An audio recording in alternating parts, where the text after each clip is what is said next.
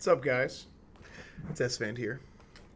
Um, I'm making this video, and this is something that I thought maybe I should tweet about, maybe put up a Facebook post about, but I was literally speechless. I didn't think words, I didn't think text in a tweet could really do justice to how I feel about this and what this really means to me.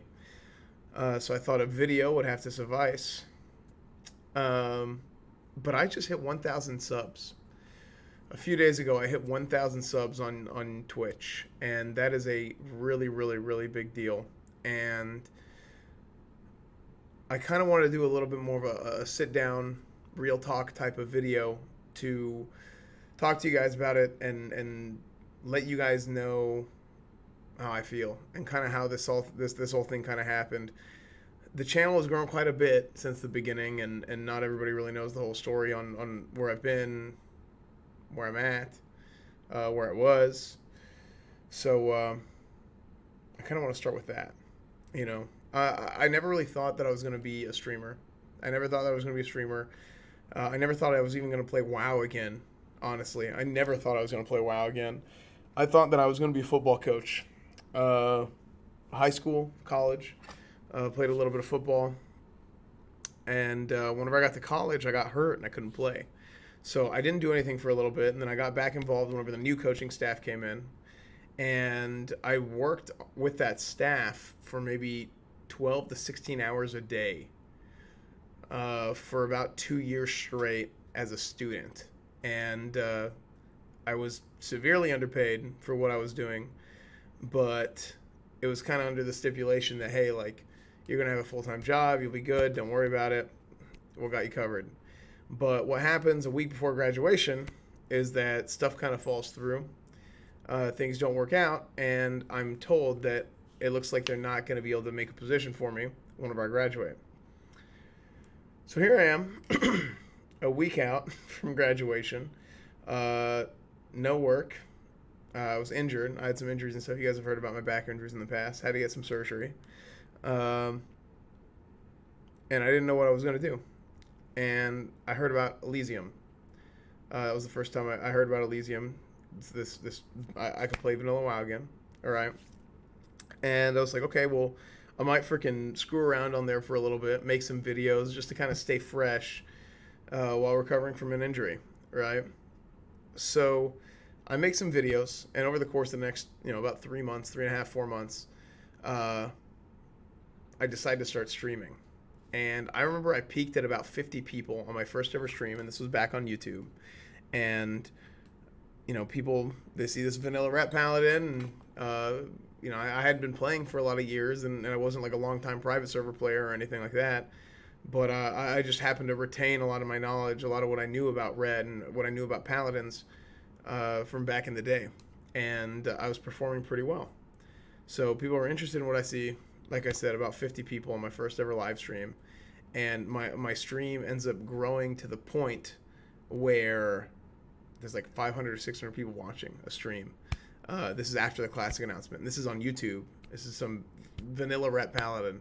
Right, getting 500, 600 viewers, and I got to the point where I thought I was, approaching full time. Right, I was like, you know what, this might be a legitimate thing for me in the future. This might be something that I can really do. And right when I think that, hey, like, this is starting to pay off, this is starting to work, I get banned. So I get banned. It's a DMCA copyright ban. I got copy striked. For streaming vanilla WoW private server, it's illegal. So I got banned for streaming it. Over the course of the next 2 months, I kind of farted around. I didn't really do anything. I didn't know what I was gonna do. Do I want to make videos? Can I do this? Can I do that? I didn't even know what I could do. Right. In that time, I had actually made friends with McConnell and Asmongold, and we used to play PUBG like every night. Every night we used to play PUBG, and one night we were talking, and I was telling them that I was kind of considering going back to YouTube after I got unbanned because I couldn't stream vanilla anymore. And they basically sat me down and told me just to keep grinding, even though my viewership was basically like a fraction of what it was on YouTube. Like I was getting no viewers compared to the 500 plus that I was getting on YouTube. And you know, they just told me like, hey, like you got to keep grinding. Like you'll get there, you'll be fine. And not to put words in his mouth, but that night, Asman actually told me that he thinks that myself and a few others could actually be some of the fastest growing streamers in their section in 2018, in this year. And Asman's a lot like me, where he's not really one to like pander. He doesn't like to like blow smoke up people's butt just to like make them feel good or whatever. But despite that, I thought he was just wrong. Like I thought there was certainly no way, not for me, not without Classic. There was no way that I was gonna, I was really gonna be able to take off as a streamer without my game, without a game. So I just, not about other people, but about me, I just thought he was flat out wrong. And I don't know. I went from not making really much money for my first few months of streaming. I didn't even have like a sub button or like I didn't have a sub button until like right before I got banned, or a sponsor button on YouTube. I didn't have a super chat button. I didn't have PayPal donations or anything set up for a long time. So I went from really like not making much, if at all, like any money from streaming the first few months, to almost being on the brink of full time for about a month and a half, and right before my DMCA ban for streaming Vanilla WoW private server. And I go from that, where I think I'm gonna get there. I think I'm this close to being like, you know what, I can say I'm full time, to all of a sudden losing my stream and basically just not making any money for the next 4 to 5 months, making very little money for the next 4 to 5 months. So much so that I ended up here, where I'm shooting this video at 3 a.m. on a Monday night, back at the football stadium. So around Project 80 time, I was having a lot of trouble making ends meet. And I wasn't making much money, like I said. I just gotten denied Twitch partnership. So that was a real shot in the nads to me, because they've updated the affiliate agreement since. But, being an affiliate versus being a partner is a big deal. And I was just in a real bad spot.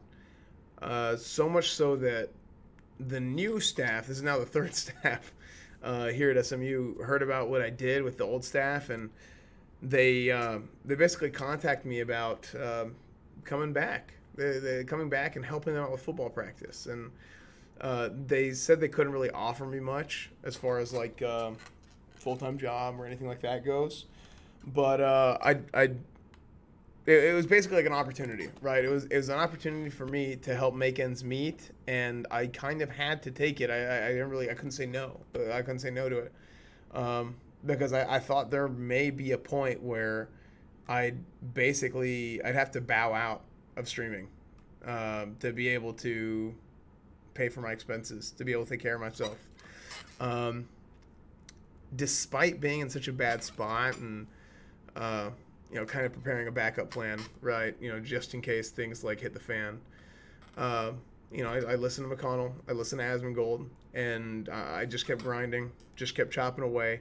And it really was not easy, but people started to take notice of me and my channel on Twitch, and they saw how serious I was. They saw that they saw that I wanted to stream. I was serious about streaming. It's just that I was growing slowly, right? I didn't really have a game, right? My main game is Vanilla WoW. It's classic WoW, and I can't even play my game. Like I don't have. Trying to grow a stream or like a channel on like you're streaming games, the gaming platform, and without having like a game, it doesn't really make much sense. But I'm playing quite a bit of retail nowadays. It's like at least half the time, if not more, I'm playing retail now. I play other stuff too, but that's because people that are the most interested in Classic and what I have to offer, to provide knowledge-wise and share my experience with, the people that are most interested in Classic are the same people watching streams in the WoW section. So I do stream other games as well, like I said, and I'm gonna continue to do that because I don't think that I have that opportunity once Classic comes. Just kind of going with that growth, kind of keep pushing that, kind of keep chopping away, just like I said. At the beginning of this last month, I went to DreamHack in Austin. I got to go to DreamHack in Austin. And I remember showing up to Austin. I went to Austin with 8,700 followers and about 400 subs. 8,700 followers and about 400 subs on Twitch, which are, I mean, just fine numbers. Honestly, that's just fine numbers. I'd been grinding. I've been chopping away, and I had been growing my channel at a slow but steady rate. Not really even that slow, to be honest. Not really even that slow, but at a steady rate. It just wasn't like, it wasn't there. It wasn't where I was at YouTube yet, and I was finally getting to the point of like feeling on the brink of being full time again, which I started getting that back after like 6, maybe 7 months since my ban. You know, starting to get that feeling in where it's like, hey, like I can get there. You know, I can be full time, and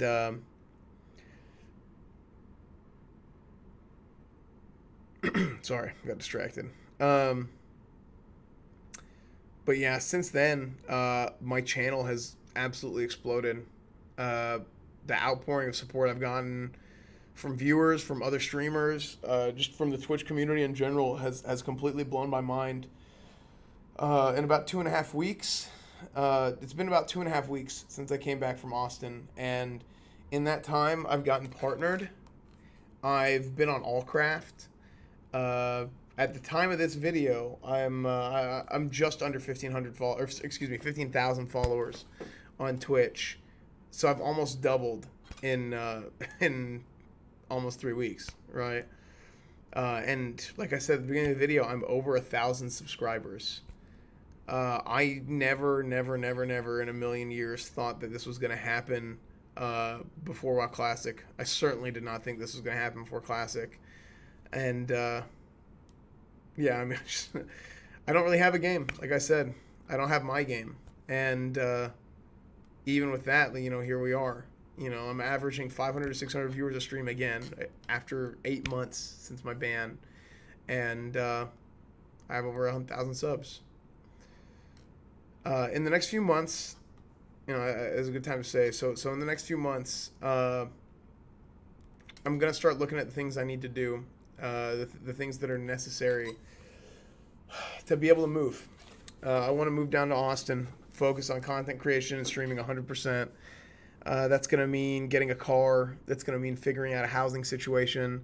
That's going to mean, just whatever, right? Whatever I need to do to get that figured out, and within the next few months, kind of save up enough money to be able to take care of what I need to take of here at home. And then move down to Austin.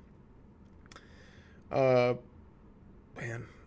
thing's for sure, right? So, like I said earlier, I'm not big on like trying to pander to people or anything like that.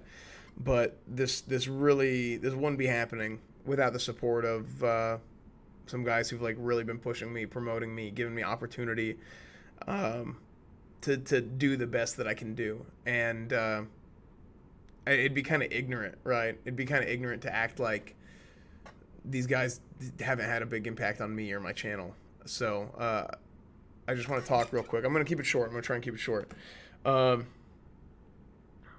Professor Akali, for one. Professor Akali's actually watched my stuff since like the very beginning. Like one of my really old videos that I did with Drakova.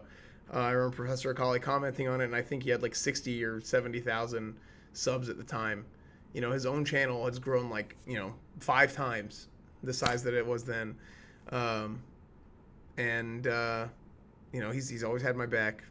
He's always been there to give me advice, be a positive force, make a positive impact on me, and crap, he's even giving me a couch to sleep on whenever I go down to visit Austin to do IRL streams with everybody.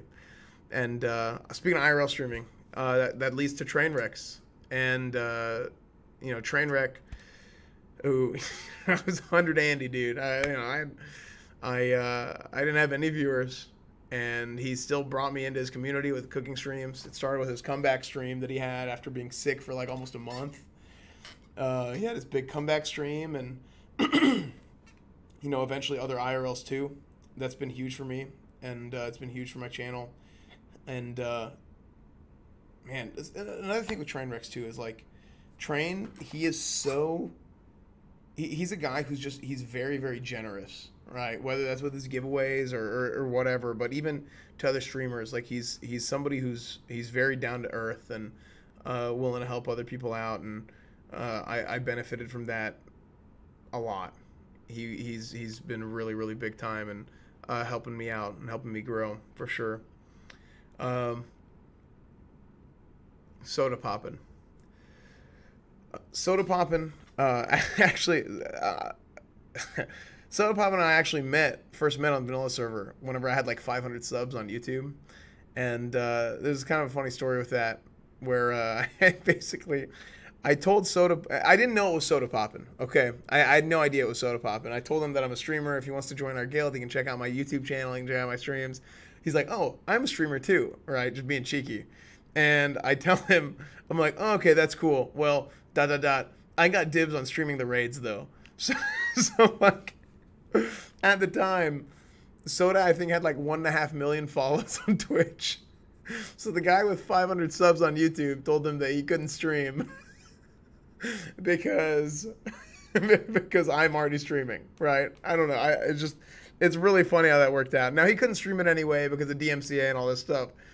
Just inherently, it's just really funny. I had no idea this was Soda Poppin' until like a few weeks later.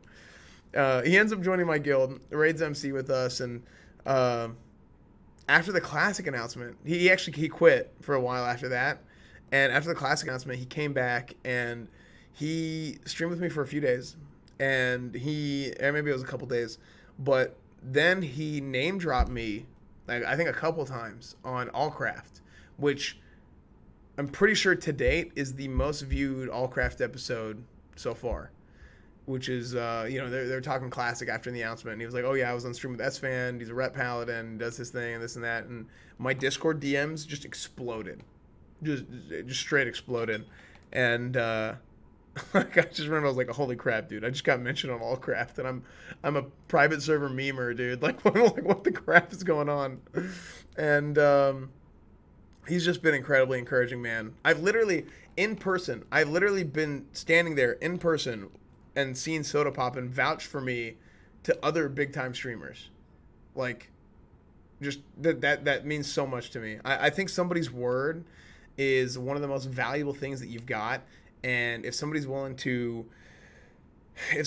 use their word to give you favor, that's a really, really big deal to me. That means the world to me. Of course. Stay safe and tips. For so long, like hating on Blizzard and trying to break the rules was kind of the cool thing to do. And after doing our due diligence, right? This is after my ban, trying to do our due diligence, spend the time trying to figure out like what we could do, which was nothing.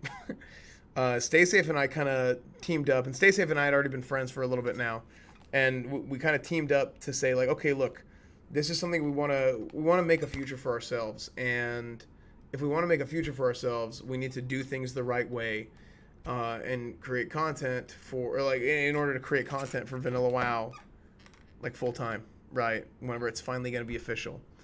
And even though we've been private server content creators, it's just like a lot of the people who play on, and a lot of the people who even develop private servers. It's just happenstance. Like, there was no other option. There's no one in sight, and that's just the only way to do it. So that's where we had been, and then all of a sudden that changed. Whenever the Classic was announced, all of a sudden there was an end in sight. There is going to be a real Classic. So then as a content creator, you're stuck, and you have to do things the right way in order to do what you really want to do for your future.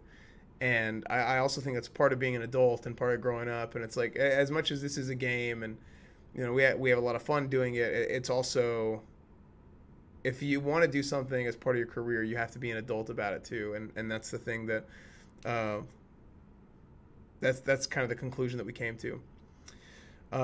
Tips got into content creation after the Classic announcement, and he bought into what we wanted to do, and he joined us for Classic Casts, which to now has become, I mean, it has become the premier Classic podcast.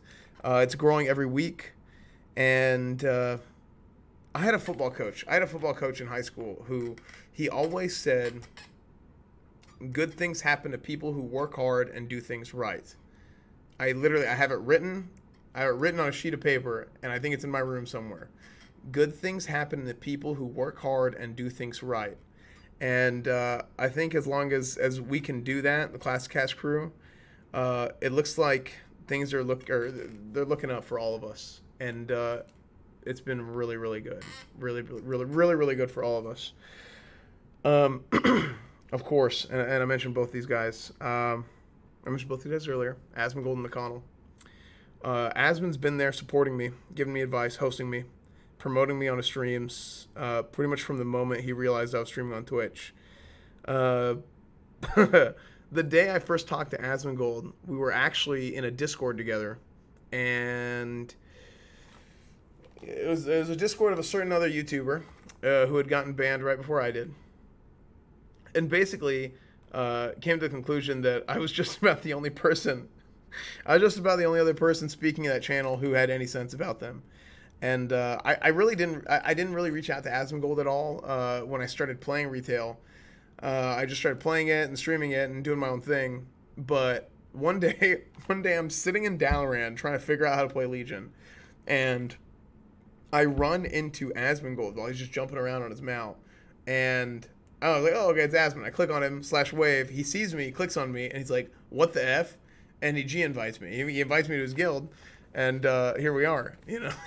So that was the first time I talked to Esfand and met him in game. And the first time I met McConnell.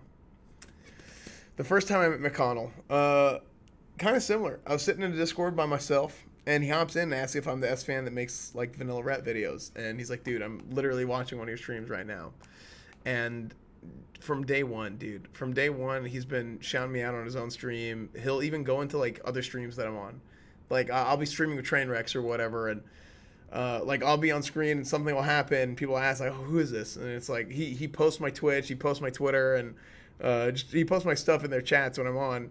Like just like shilling for me super hard, dude. He's been so big time, so big time. Actually, dude, he was on Asman's stream the other day, and this is the day after I got 1,000 subs. This is the day after I got 1,000 subs, and he mentioned it on stream to Asman. Asman was like, "Oh, okay, that's awesome, man. Congratulations," because Asman didn't know yet, and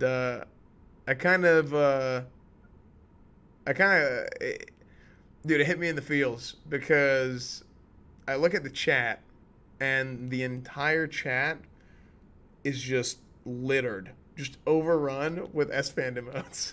Like, you can't see a thing other than Esfand emotes. And just to see, like, I don't know, just seeing how supportive everyone is, even in somebody else's stream, I just did not expect that at all. And that really put a smile on my face. So, other than that, there's one more thing. Actually, it's one more group. And I don't think I wouldn't be. Without this, I wouldn't be here doing this or having my channel grow as much as it has at all, because I wouldn't be here without my guild. And that's Raid 3, right? Those of you guys who've been watching for a long time, you guys know all about Raid 3. You guys remember Navani and Kamiko and Deputy and the whole gang. And I could talk about everybody. That'd be an hour-long video. I don't know how long this is, but one guy that I really want to single out, you know, outside of the guild, that, I mean, basically trusted me. I was a pug whenever I joined the guild. You know, became a raider, eventually became an officer, and eventually was given guild leader, and I led raid. I led the guild, and I put my heart and soul into the guild. I put everything I had into it, and you know, I remember the day that we got stuck, and we had to disband the guild. We were 8 out of 9 AQ40. I had dumped the entire guild bank pretty much into buying consumables for raiders, for pugs, for everybody to try and push the guild as hard as we could. But that was at the point where my stream had died. I couldn't stream on YouTube anymore. It was hard to recruit. People were quitting the game. We had a lot of people have real life stuff come up. And I remember being there in... Dude, I was like... Yeah, I mean, I was teary-eyed. I was not happy. I remember when we had to disband the guild, like that's one of the most sad moments that I had felt, which sounds so ridiculous. Like, oh, okay, your guild disbanded, boohoo. But like, your guild in Vanilla WoW is like your family, and those people in that guild and everything that we accomplished meant so much to me.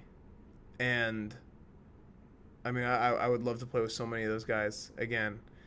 But yeah, just getting the opportunity to lead that guild, and for people to trust me, to listen to me, and to accomplish as much as we did, really, really means a lot to me. And if it wasn't for me being in that guild and getting to lead that guild, then my stream wouldn't be anywhere.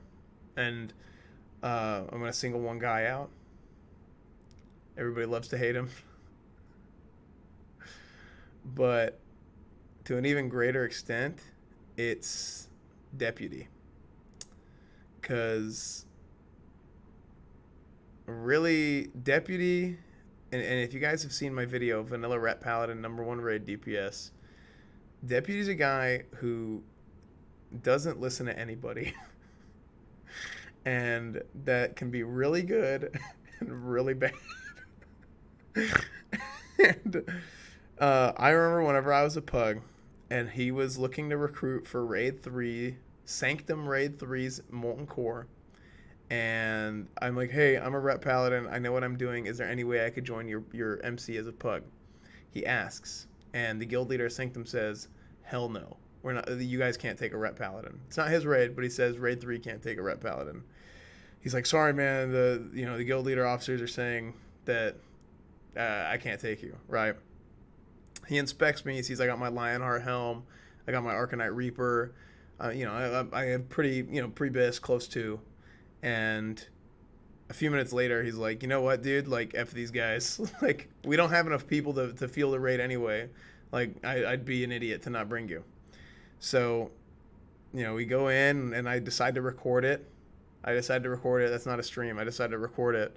And I make that video, and he's like, man, the whole point of this raid is to beat this Ret Paladin and all this. And he hams it up, and, I eventually get in the guild, right? I get in the guild. I get a G invite, and I become a raider, and as much crap as I may have had to deal with having him as an officer while I was a guild leader, none of this, like, period, point blank, end of discussion, none of this would have happened if Deputy would have followed directions and not invited me to that raid. So people would ask me all the time, like, why is Deputy still an officer? And I'd be like, you guys, I literally, like, I Deputy, I mean, he's the reason why I'm even able to do all this. So that's why, like, just like McConnell, Deputy's another guy, like, I'll always have his back. no matter how much he irritates me. But yeah. So anyways, guys, it's like 3:30. How long was this video? Jesus. It's 3:30 a.m. on a Monday night, and I'm sitting here in a football stadium, and I could not think of a way to express my gratitude and how much your guys' support, your views, you know, donations, bits, subs means to me. And to get 1,000 subs before Classic has even come out absolutely blows my mind.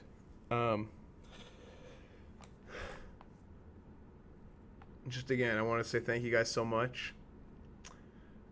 And I will see you guys on stream.